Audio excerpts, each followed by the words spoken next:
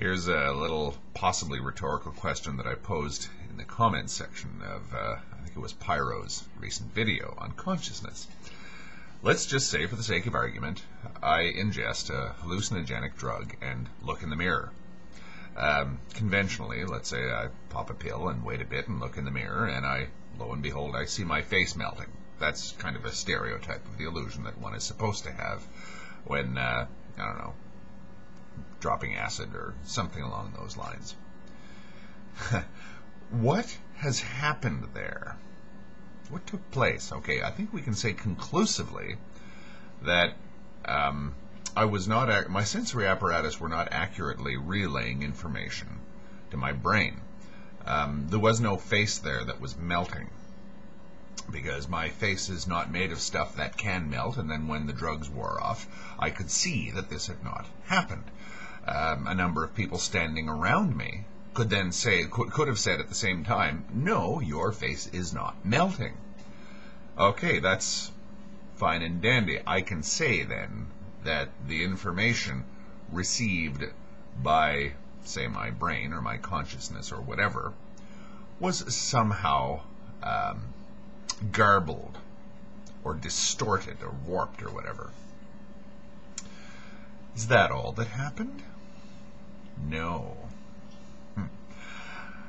Could those people who were standing around me at the time, who were watching the experiment as it unfolded, say that I did not have the experience of seeing my face melt when I looked in the mirror?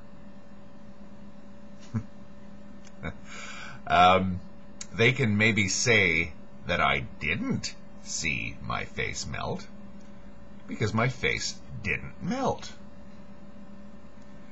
Can they say that I did not have that experience? No, they can't. They don't have enough information to know whether or not I had that experience. And their apparatus for testing this question or trying to verify or investigating this question is insufficient. Only I know whether or not that experience took place. And to me, that's not enough to say that that experience is unreal. Because it did patently take place. We're so used to the idea of independent third-party verification that we tend to say that certain things simply didn't happen if they're not verifiable that way.